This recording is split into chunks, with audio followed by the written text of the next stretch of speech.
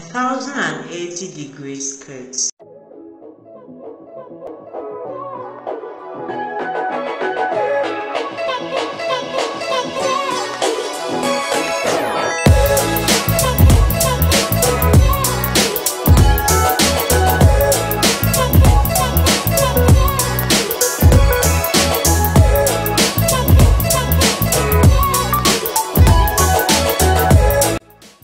Hi guys, welcome back to my channel. Today's video is actually very fun because I think I've never posted any of my sewing tutorial out here, and today I'm very excited to make this video.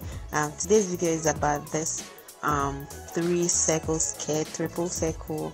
Okay, I made this skirt out of 3 circles. So I actually wanted to make a ball gown, and the last time I tried it with a 2-circle skirt, I did not like it that much because it was not as big as I wanted it to be. So I decided to try it with a 3-circle skirt, 1080-degree skirt. And guys, I really like how this came out.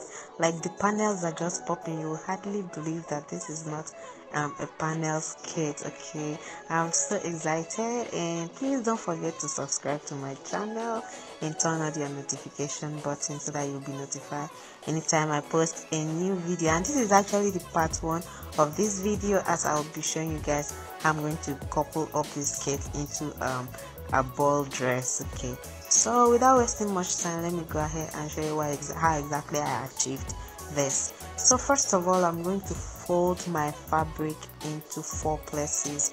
You know how you fold your fabric when you normally cut a a circle skirt. If you've never tried a circle skirt before, all you need to do is to fold your fabric into 4, and make sure to measure the fabric so that you know exactly where to fold. Measure what you would like to be the length of your skirt plus like 2 inches, so that when you cut out the part for your waist, you will still have it being as long as you want it. So you just measure at that point and fold it up, and I'm going to go ahead and pin this down. Mine, I wanted it to be like 18-19 inches skirt, so I folded it up at 20 inches. So I actually took 20 inches. And then for the radius that you're going to be cutting out for the waist, some people use 2 pi r for 2-circle skirt. C equals 2 pi r, where the C stands for the circumference of the waist. So if you calculate that, you have the radius of your skirt. But for me, I don't do that. I folded this fabric into 4 places. Okay, so since I'll be doing 3-circle skirts, I actually will be having a total of 12 folds. So I'm going to be dividing my waist by 12, and whatsoever I have, I'm going to try to span the tape and measure where exactly that could be, and I will go ahead and mark that place down, and I will measure that and take that as my radius. I don't know if you understand what I'm saying. Let me explain that again. I say whatever I measure, for instance, my waist is 29, so I'm going to be dividing 29 by 12, and whatsoever I have, I'm going to put the tape across the corner and check what it will give me. Okay, and whatsoever it give me, I will mark down that very point at which it gives me that, and then I will measure it to the corner, and that will give me the radius of my skirt, and that will come out my waist circumference. So I'm going to go ahead and trace that out, and then I'm going to be marking the length of my skirt. Okay, and that I put a foam right under, and I use a needle. There is a hole at the head of the tape, so I'll just pass the needle through the head and pin it down on the foam that I placed under the fabric, and I'll use something that has weight and press that point down so that it doesn't shift. In that way, the tape can rotate freely and easily, and that will make it easy for need to be able to trace the length of my skirt, in which I'm taking 20. Already I've used 1.25 as my radius. That's what the calculation came out at the end of the day. If you don't understand this, you can go ahead and leave a comment in the comment section. I'll go ahead and make another video and show more explanation on what I mean by that. But if you're not conversant with my method, you can go ahead and try the circumference equals 2 pi r, okay, and that will give you the radius in which you will need to cut out from the corner. So I'm just tracing out the length of my skirt right now. So I'm going to go ahead and just mark it all round, and that will give me an arc, because this is divided into 4, so I'll have an arc of a circle, okay.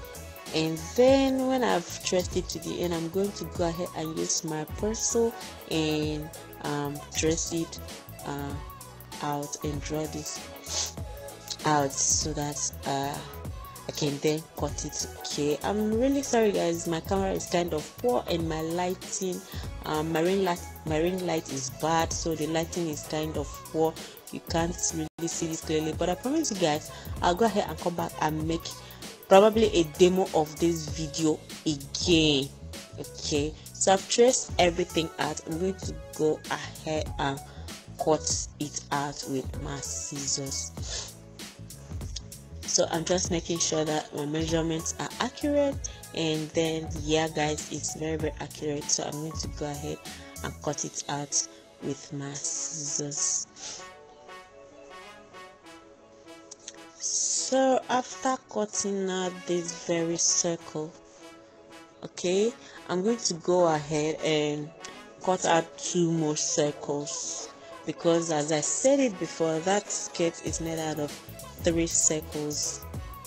So I'll just trim out the first circle. I'll now use the first circle, place it, fold my fabric into 4 again, place it and cut out my second circle.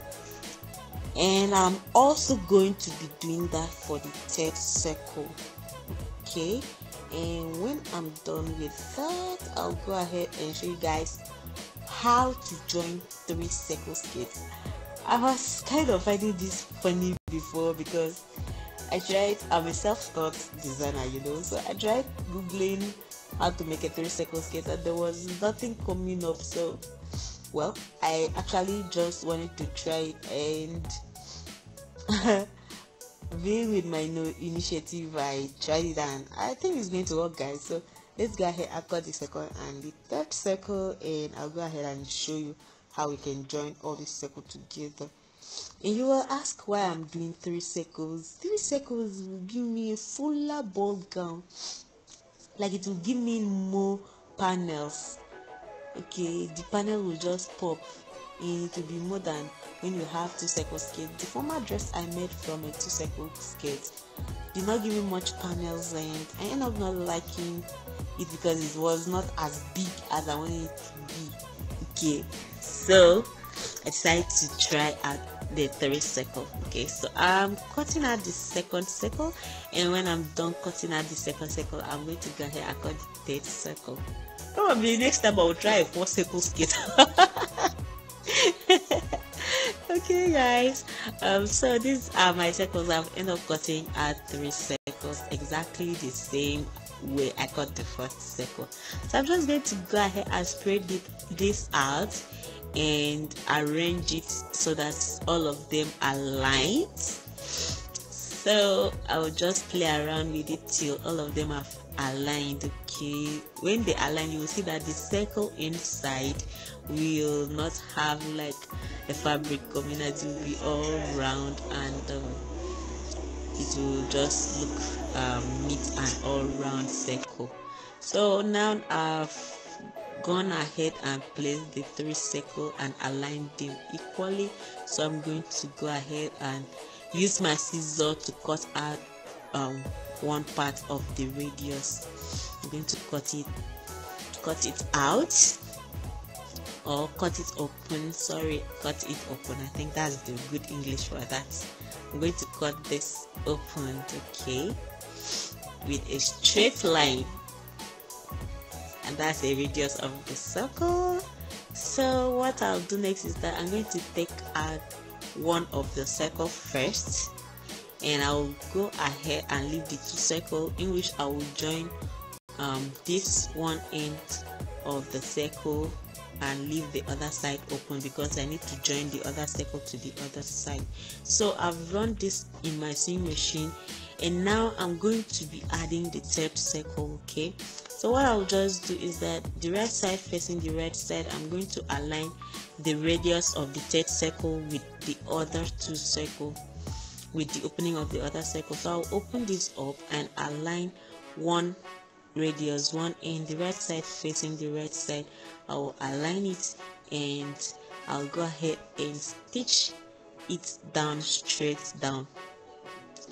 And also to the other part of the circle that is left, I'm going to align this other one circle that was left with the other part. But this part I won't sew everything. I will leave out some parts that will be like where the zip will align. Okay, I'll leave out a small space for the zip. So let me go ahead and do that. I'll come back and show you guys what it looks like. So I've gone ahead and I've joined it, leaving that small space I told you for the zip at one corner of the joining. So this is the part that I've left open. I've joined the down part. So let me go ahead and turn this inside out and show you guys what it looks like right now.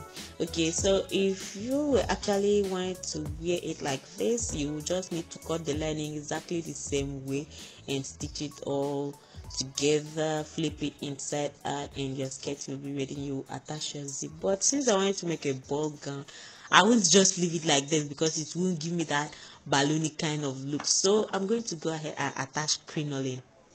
Okay, you just go to the market, say you're looking for crinoline, you can get it anywhere in a sewing shop. Okay, so I'm going to attach this crinoline at the edge of the skirt all round, or should I say the hem of the skirt all round, and I'll come back and show you guys what it looks like. So after attaching the crinoline, this is what it looks like. And guys, I won't leave it like this because I can't do it like this. Okay, some people will leave theirs like this, but I feel like the form is not really it's not well formed. So with that, I'm going to go ahead and pull it down. Actually, I'm holding it because I'm not putting my zip yet, so the zip spot is still open. So I'm going to go ahead and measure the half of the skirt. My skirt is like 19 inches right now, so I'm going to be measuring half of this, and I'll be attaching the crinoline at the half space of the skirt, the half length, sorry, of the skirt. Okay, so if I stretch my tape, I'm having like 19 inches, so I'm going to go ahead and cut at the 9 of the skirt because the crinoline is like 1 inch, so I'm going to be marking around 9 inches, and I'll be placing my crinoline at the 9 inches of the skirt, which will kind of be the half, and I'm going to stitch it all round. And when I'm done with stitching, I'll come back and show you guys what it looks like. Ta-da! So you guys, this is the umbrella you were looking for. Okay, so this is what exactly I was looking for. If you like to add more crinoline to yours, feel free to add more crinoline. It will be pushing it more out and giving it more form, but me, I'm satisfied the way it is now, so I'll be leaving it like this. So guys, this is exactly how I wished it would be, and God, it just came out exactly how I wanted it. So I'm so in love with this, guys. So thank you so much, guys, for watching this video. Do well to subscribe to my channel, and I'll be leaving the link of how I coupled this skirt into a balloon dress in my description box below. So thank you guys for watching. Until next time, bye, and don't forget to subscribe and turn on your notification button.